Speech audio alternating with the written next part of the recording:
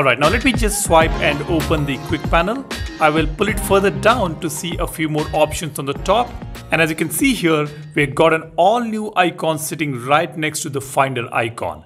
I just tap on this and here it is. Finally, we have got multi-user accounts feature on Samsung Galaxy phones.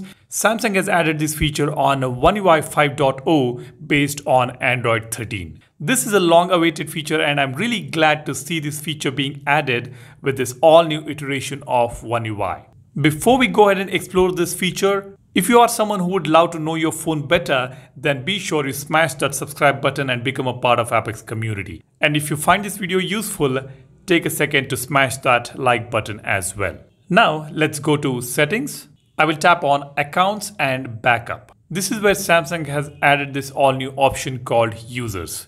As you can see, we have users here. I'll just tap on this. Now here you can see we have the main account, which is called admin account, and I will be the admin on this phone. And I have got an option to add a guest, and I also have an option to add user. With this all new feature, we can create different user accounts with separate application data. What I mean to say is I can create a separate account for either myself or my family member, which can be logged in using different credentials. That is amazing. Now let me just show you how we can add a user. I'll just tap on add user. It says when you add a new user, that person needs to set up their space. Any user can update applications for all other users. Let me just tap on OK. Here we can choose a profile picture and add a username. I will just tap on OK. As you can see, it is creating a new user. Here it says switch to new user, allow phone calls and SMS, delete user.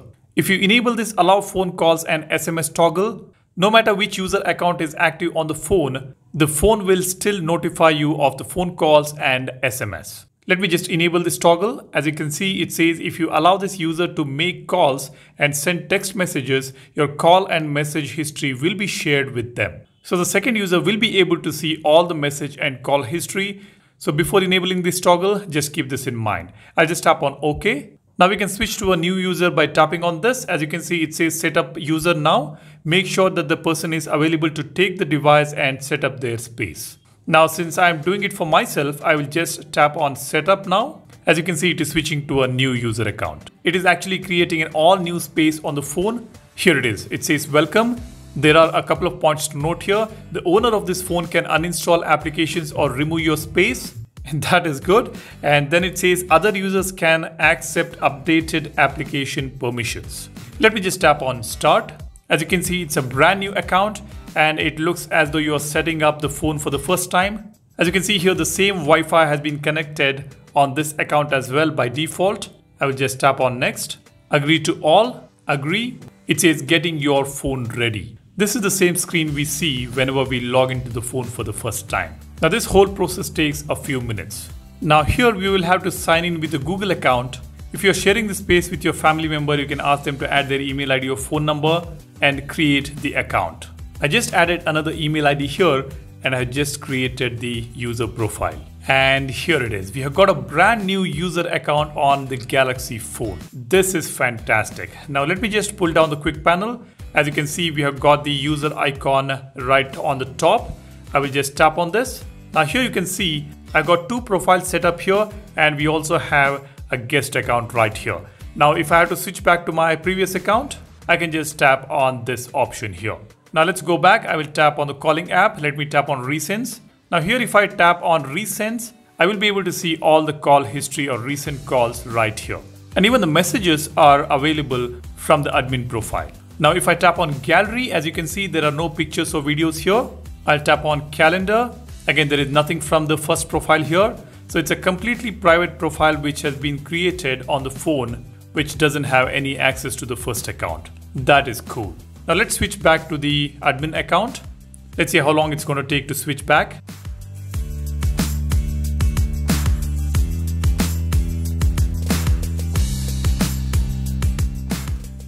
It is pretty quick. It takes just about 5 to 6 seconds to go back to the primary account.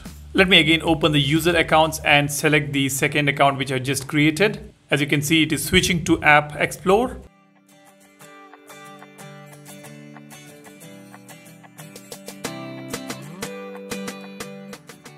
and boom, we have got the second account within a few seconds.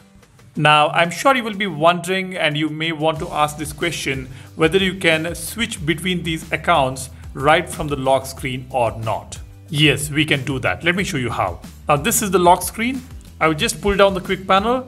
Here we have this icon on the top. The user accounts icon is right there on the top. I'll just tap on this. Right here we can switch to another account and log in using the credentials. It would have been great if the phone could recognize the second user's fingerprint or the password and directly open the other account, but that is not allowed, maybe for some security reasons or something, or maybe Samsung did not implement that. But I'm glad to see this option to log into the second account right from the lock screen. You can just swipe to open the quick panel and tap on the users and tap on the second or the third or the guest account, whichever you have set up on the phone, and then log in using that credential. This is perfect. You let me know, what do you think about this feature? Are you happy about it? Are you excited to use it on your phone? Let me know your thoughts in the comment section. And if you have any specific questions about this, do drop a comment. While you do that, you know what to do. Be sure to subscribe to the channel and smash that like button for this video if you find it useful. There are loads of One UI 5.0 contents coming up for you guys, so stay tuned. Thanks for watching. My name is Salian signing off. You guys take care and stay safe. Cheers. Bye-bye.